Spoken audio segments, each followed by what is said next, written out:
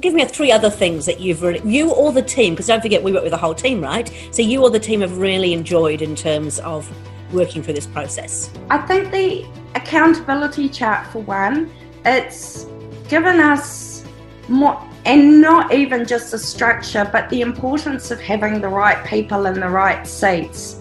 I interviewed 3 new possible contractors this week, and one I knew instantly that they were going to be a great fit for the team. I really wanted them on our team. The other 2 were okay, and they had the skill sets that we were looking for, but that working through, you know, who shares our core values and that right people in the right seats has made me realise how important it is to get that for everything, for people coming together in our weekly team meetings, for working with our clients.